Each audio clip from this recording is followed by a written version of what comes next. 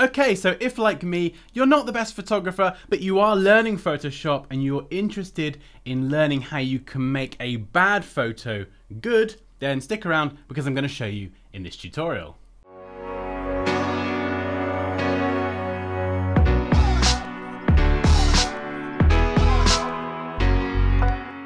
Hey guys, you're watching Dansky, the place to be to develop your creative skills, and in this tutorial I'm going to show you how you can take a relatively bad photo and make it considerably better, all in Photoshop. And as I say, if you're like me, you take photos, you're not the best photographer, they come out underexposed and all that stuff, but you need good photos. As a creative, you need good photos, you want good photos, you can actually get that in Photoshop, and it's pretty easy as well. So I'm going to jump to the screen now and show you how to do this. Rightio, so now in Photoshop you can see we have a picture of some broccoli. If you would like to follow along and download said broccoli, then there will be a link in the video description. Now you can see this isn't a terrible photo. I shot this with a decent camera and a light box, but it's not the best, as you'll see. And you can see over here, all this is actually dirt on my camera lens, so I definitely need to give that a clean. But anyway, we're going to make this piece of broccoli look fantastic. So I've opened up my JPEG in Photoshop, or you might have a RAW file. Either is fine. And normally we would go up to image, down to adjustments, and you can correct it with these settings here, but there are some much more advanced, powerful settings that we can use. So let's get rid of that. What I'm going to do first of all is right click on my layer and just duplicate this, click OK. And we'll just give this a name. We'll call this broccoli because of course. And I'm going to right click and select create smart object, or convert to smart object.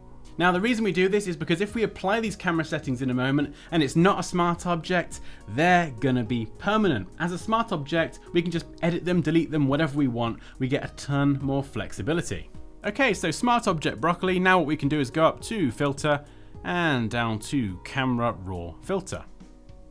And let me just resize the window so everything fits on screen. There we go. So we have our broccoli and we get a bunch of settings over here on the right. You can see the scroll bar. So there we go. And we've got lots of different categories here that we can use to color correct our photo and make it look amazing. We're going to stick with the basic tab here. And what we're going to do is we're going to increase the exposure. So first of all, I'm going to bring this up and you can see already that looks much, much better. In fact, we can actually be really lazy and just click auto. And it has a go, but it doesn't always get it perfect.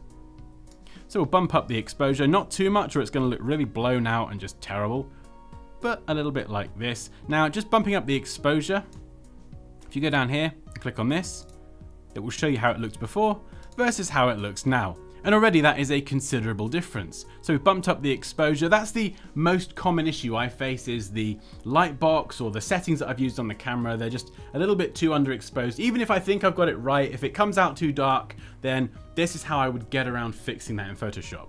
Okay, great. So next we're going to work on the shadows. So you can see the slider here. So we can make them darker, but we don't really want to do that. So I'm going to bring them a little bit lighter. And then the whites, you could bring that up all the way, or bring it down. So just by using these sliders, you can adjust highlights, shadows, and whites and blacks in your image.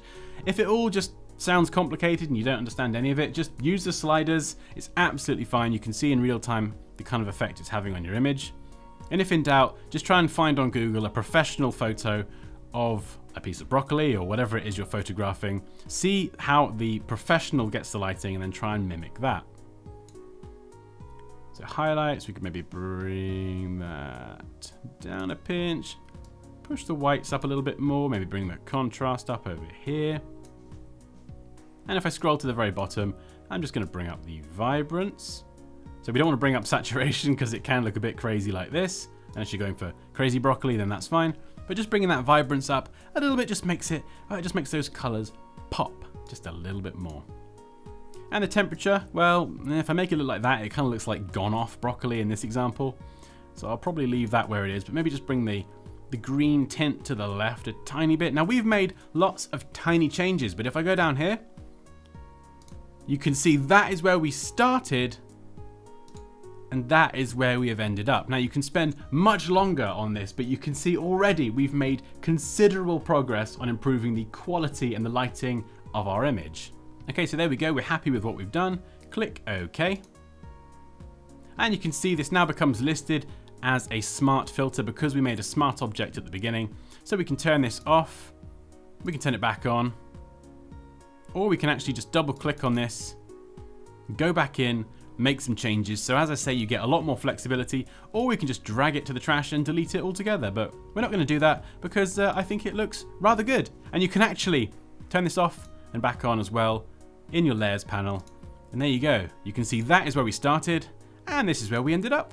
And there we go. So that is how to take a not so great image and make it great all in Photoshop. Guys, I really hope you enjoyed this tutorial. If you didn't enjoy it, well, you can always if you have any questions or comments, you know what to do, drop those down below. But as always, like this video if you enjoyed it. Take care, and I'll see you next time.